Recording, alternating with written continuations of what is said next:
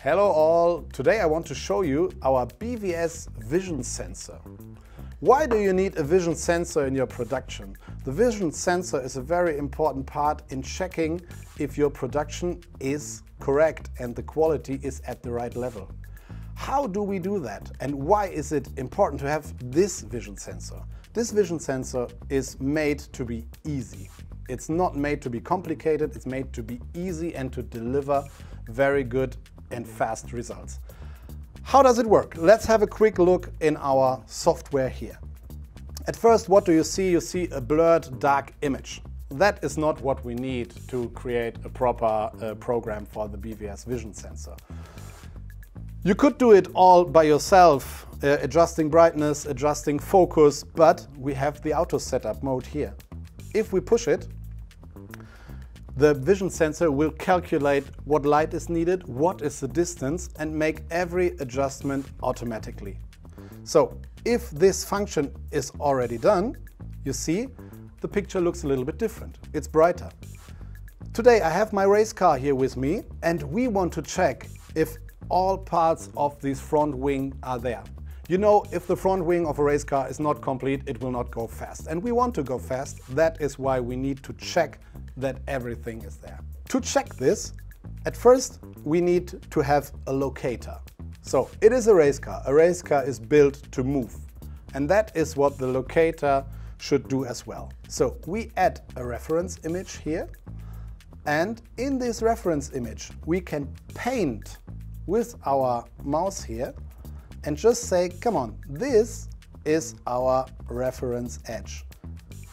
This will be our locator. So if the car is moving, the locator will move along these lines here.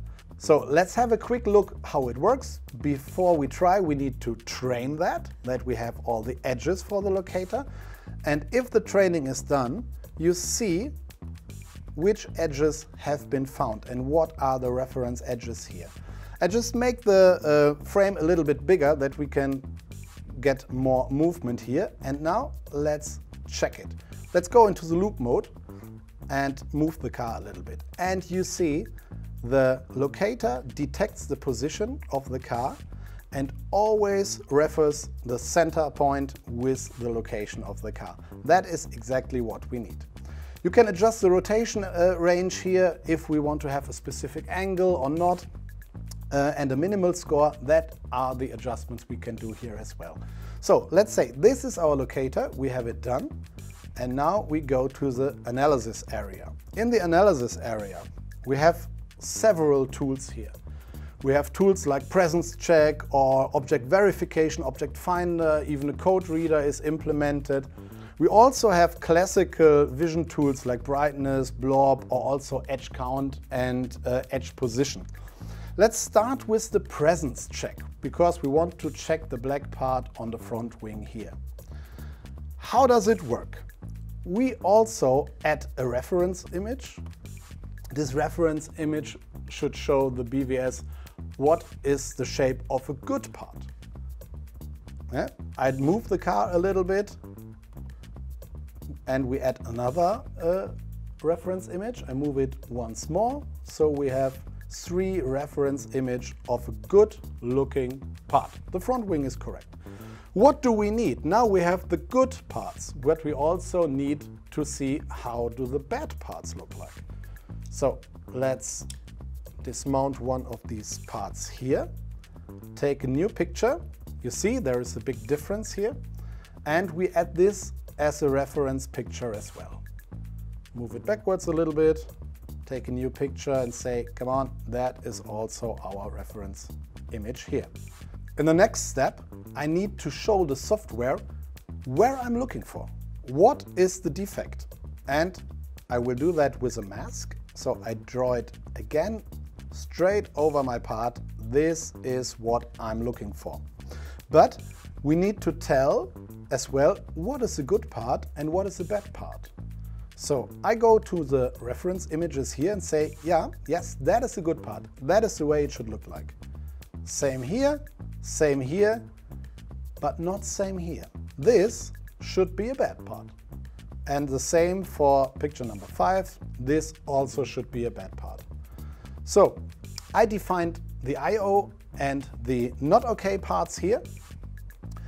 And when I start the training, the software will calculate what is the difference between the pictures. And as you can see here, the detection is correct. The part is not there. Let's switch it to loop mode. And we move it around. You see the locator is working here as well. And now I mount the part on the car. Okay. And you see there is a part back again. So it's extremely easy to just say this one is right and this one is bad to make the detection of this part here with that tool. You can also say how many objects do I want to check. You can have several objects in that tool as well. You can have the minimal score. You can adjust it as you want, and it's extremely easy to do. Okay, that was the presence check. I shortly want to show you how the other tools work, and one of my favorite is the brightness tool. The brightness tool is a very classic tool, but it's also very powerful. Maybe that's why it's a classic tool. We have a histogram here, so you see how many pixels of what grayscale value you have in your image here. And as you can see in the histogram here, all pixels that are inside that range are colored blue. All others are colored green. So you can very easily see this is the correct value and these are the grayscales where I want to see my results here. You can check if the current grayscale is the correct one, or you can also count the amount of pixels. So a very powerful tool here. Another one is the edge count. I really like the edge count because with edge count you can do a lot of things. You can do presence checks, you can just check if the part is in the right dimension, it's in the right position also. And we have a very powerful and easy to understand visualization here. So if I just put that region of interest here and just have a look, there are my edges that I can detect with my tool here. I can easily say, oh no, I'm not interested in light to dark edges, just in dark to light, or other way around, or both directions are interested. You can also say how many numbers of edges are accepted, or how many edges are accepted there.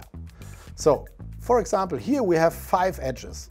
If that is what we want, yeah, then it's correct. Then we set the maximum here to 5. So we know directly, okay, we expect 5, we look for 5. If 5 is 5, then we are good. If one edge is missing, that means that things of the part are missing. So we have a not okay. So with this edge count tool, you can do a lot of things very, very easily. That is one of the main benefits of this tool here. Okay, the results you get from the tools, you can choose what you want. Do you want the X coordinate? Do you want the center of gravity? Do you want the size? Do you want the numbers? You can just pick what you want and send it to the interface to the PLC. What kind of interface? That is also one of the benefits of this sensor. We have a lot of interface. Actually, this one is an IO-Link sensor, and we have a ProfiNET interface, we have an EthernetIP interface, we also have an MQTT interface for IoT communications here. So nearly all possible interfaces are on board here. Okay, should we have a look if it works? Yes, we do. We go to the monitor mode, and yes, we save the program first. And in the monitor mode, you see, yes, okay, everything is running, so all tasks are completed successfully. As you can see, everything is working and we see it's moving, but something is missing. We don't see what is happening exactly. And that is why we have the possibility in enabling the overlays of each tool here. So if you want to see how the locator is working, or how the presence check is working, what are the results of the brightness, and also for the edge count, Just feel free to add what you need. And if you now move the car, you just see everything is following the locator and all checks are correctly done here.